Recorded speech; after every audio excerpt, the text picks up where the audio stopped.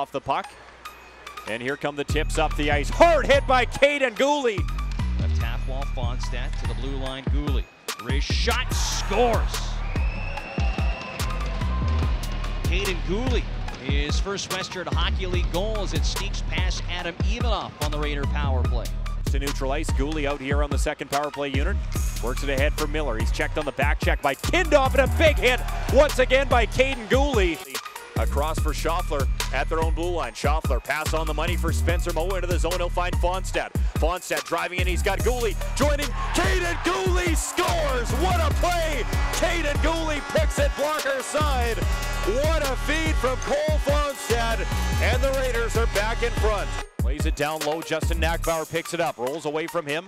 Alex Protas rims it. Max Martin across the line for Kaiden Guhle. Slap shot. Scores! Kaiden Guhle! A bomb from the blue line. Lil Ghouls makes it 3-2 Prince Albert.